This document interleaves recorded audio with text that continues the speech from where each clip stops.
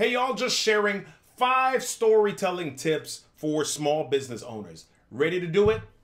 Let's go.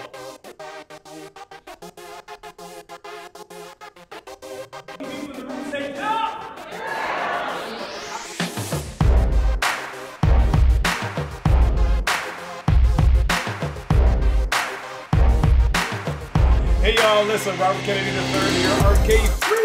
That's me. If you're brand new to the channel, guess what? That's who I am. That's my name. If you're not brand new to the channel, yeah, that's still my name. That's who I am. I am actually doing something a little bit different. I'm recording this video without edits. I'm just gonna go into it and do it kind of like a live stream, but not exactly a live stream.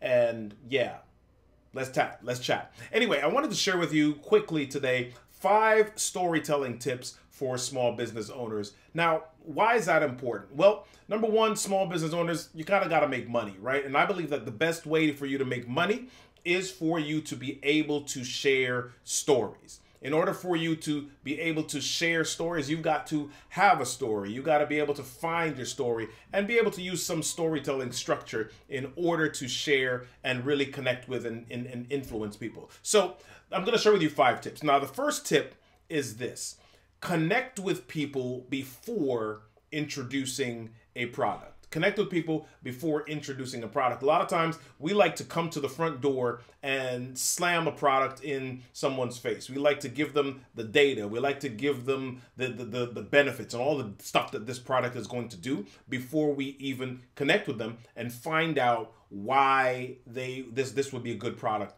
for them. For example, I was at my house quite a few years ago, and there was a knock at the door, and I opened the door. There was this guy. He was standing outside, and he had quite a few swatches of carpet, and he was saying, "Hey, you can. We're here. We're selling carpet. We've got Berber. We've got this other type." And he went through like 5 or 6 different types, and we spent about 5 minutes. I was quiet. I let him speak and share all of the different types of carpet that he was trying to sell me.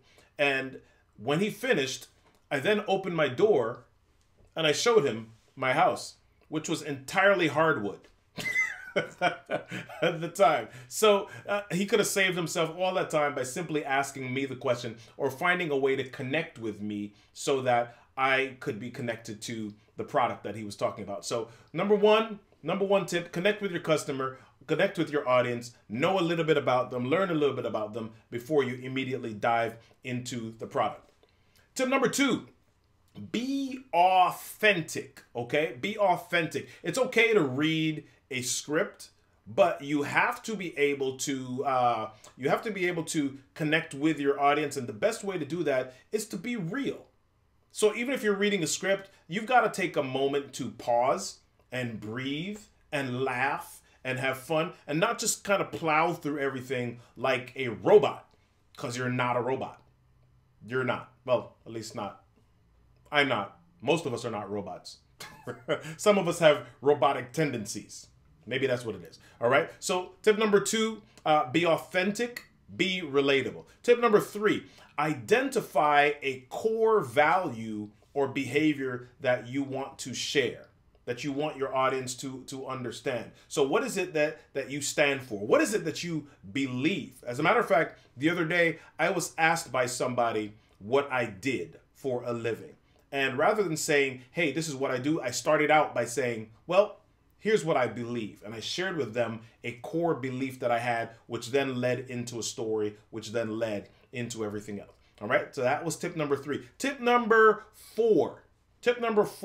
Now, you might know all of the data. You might know all of the information. You might know all of I'm messing up my word. The statistics. You might know all of the statistics. I can't get it. You might know all of the statistics about your business, right? But you don't want to just use those statistics just willy-nilly. You want to really create that connection, as we said in number 1, and then you can use the statistics after this.